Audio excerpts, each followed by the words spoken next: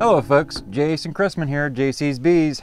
Today I want to discuss small hive beetle larvae and what a pest they can be. But before I get into that, let me explain something, because a lot of you are probably going to notice this. Got a little bit of blood here on my nose. That's just from a recent cut. I went up to do my cattle chores while I'm cruising through the pasture on my ATV.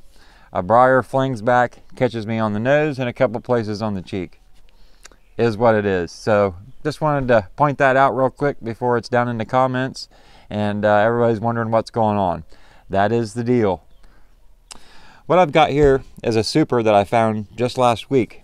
I didn't realize it was still on the colony, and once I seen it, I knew I needed to get it off. At the time, I wasn't even actually in the hive. I just looked over to it and noticed it was still on. Didn't really figure there would be much, if any, nectar at all in it.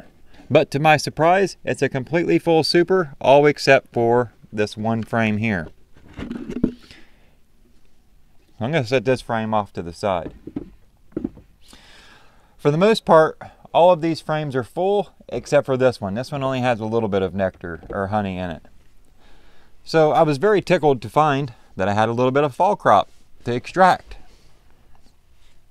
So I threw on my Ceracell Bee Escape, which looks a little something like this. Put the super back on, threw on my inner cover, my outer cover, and the next day I came and removed the super. Had no bees in there. That Escape just works fantastically, Ceracell. Brought the super here into my little sunroom where I do my extracting. Started pulling frames and looking them over. And boy, was I happy. Look at all that capped honey. Look at it, just frame after frame. These are medium frames. This is a medium super. So there's roughly, 25, 30 pounds of honey here. Now, sure, there could have been a little bit more if I would have only stuck 9 frames in this box and spaced the frames out a little further. Then they would have made fatter combs and it could be a little heavier. But at the same time, when I was looking these frames over, I noticed something that I've never seen before. And I want to show you what that is. Let me step up here and hold it up in front of the camera so you can see. If you look across this frame, you're going to notice a bunch of little tiny pinholes. You see all those?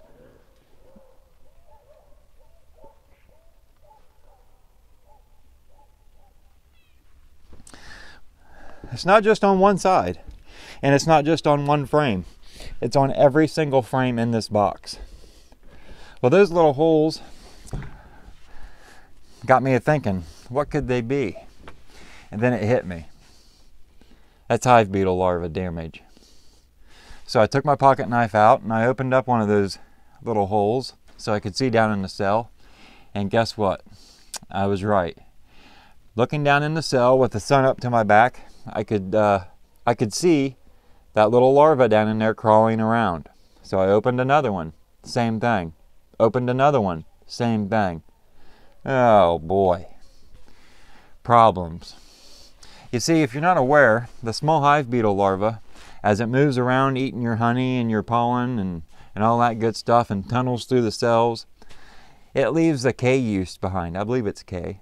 And what that does is leave a slime that ferments your honey. Not a good thing. So at this point, I have a couple options. 4 to be exact, and they go a little something like this. Number 1, I can freeze this super, then extract and feed it back to the bees via hive feeders. Not a bad option.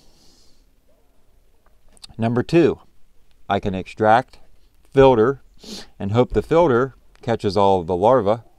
Then once I get all the honey in a bucket, stir it up a little bit, and taste a couple bites. See if it tastes all right. Does it taste fermented? Does it taste a little off? Number 3, I can extract, filter, and make mead. It's an interesting idea. I like alcohol. Number 4, and this is by far the easiest option, the least amount of labor. Take this super and set it a good 100 yards or so away from your hives. Maybe set it on a piece of plywood and let the bees just rob it out. Afterwards, freeze the frames to kill any leftover larvae, and you're done. Now the reason I say to put a piece of plywood under here is because when you do open feeding, the bees are going to tear all these cappings off and they're going to fall on the ground. With the plywood down there, you'll at least be able to catch the wax and render some nice clean wax. So personally, I think it's a little risky to extract, taste, and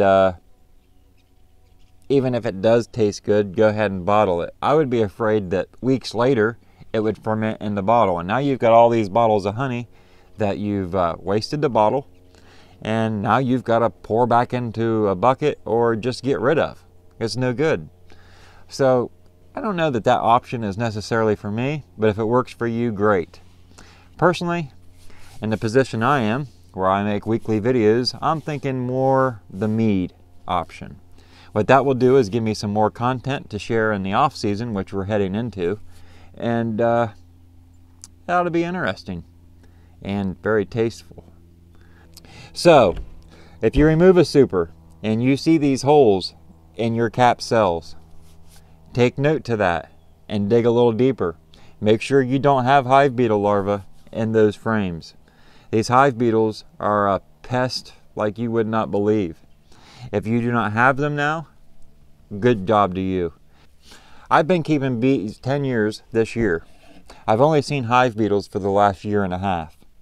And now that they're here, I've got to do my best to keep them out of my colonies.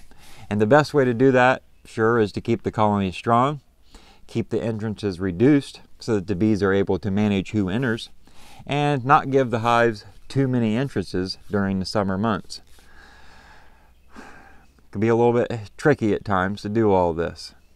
See, at least with Varroa, we have treatments that are deadly to the mites. But with the hive beetles, we only have preventative steps to help keep the hive beetle count low. And that's rather frustrating. We have these things called the beetle barn, the beetle blaster. Neither one are 100% effective.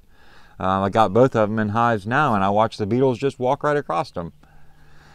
We've got the beetle blaster or beetle buster entrance board, which does seem to help keep the beetles from entering into our hives, which is a good thing. But at the same time, who can afford that for all of their colonies? It just gets too pricey.